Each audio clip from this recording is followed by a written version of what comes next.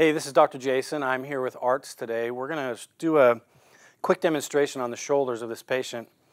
The first thing we're going to do is I'm going to have him show you where his range of motion is, his left to right. This particular patient is right-handed, so it's natural to think that his right hand or his right shoulder, his whole complex on this side, would be a little bit more flexible than the left. It's used more, it has more action throughout the day. So I'm going to have you do is just take both hands, raise them over your arm, just let him hang there, and you can see the difference between his left arm, his left shoulder range of motion, and his right shoulder range of motion. So I'm going to take just a few minutes and work on this left shoulder and see what sort of results we get when we're done. You bring that back.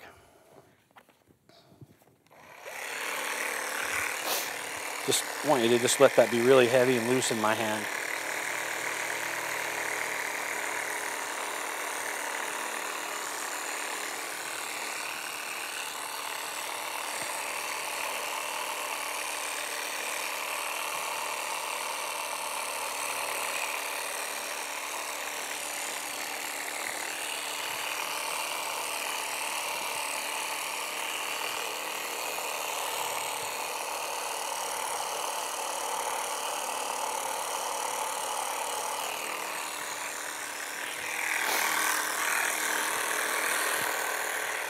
Just perfect, just let that be heavy.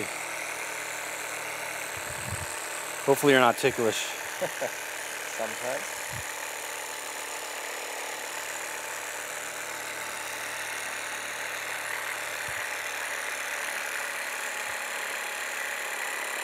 You okay?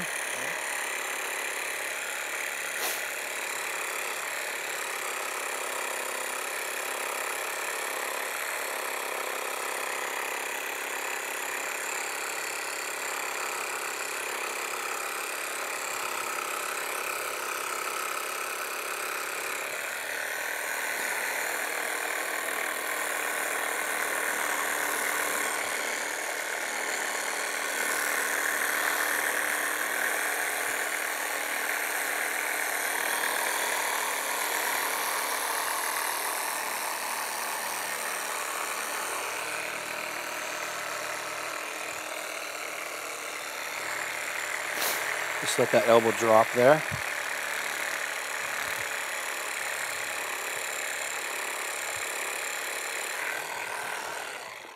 What I like to do is treat for about 30 seconds to a minute, then do the same thing. We've loaded what we call afferent, which is the information into the brain. Now as I move this around and have him kind of move it himself, so I want you to just kind of go back and forth across your body. Now we're sending information from the brain into that joint. So we're kind of opening up those channels.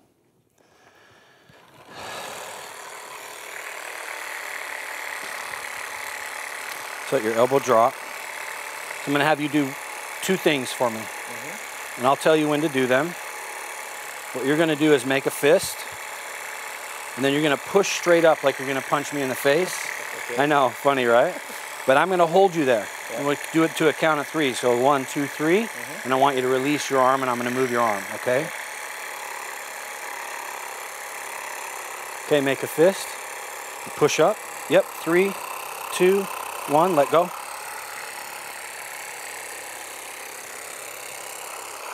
You all right? Good. One more time.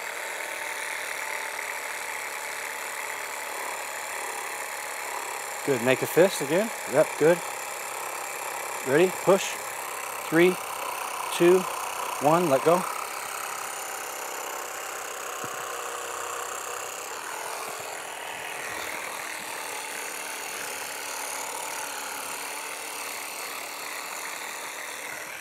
All right, let's see how this works.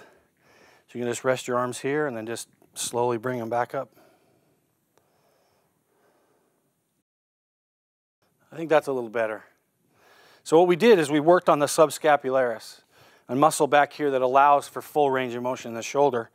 We loosened up all the larger muscle areas, and then we got right in there where the tension has been. And I could feel it with the gun.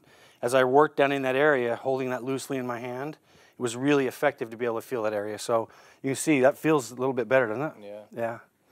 So there you go.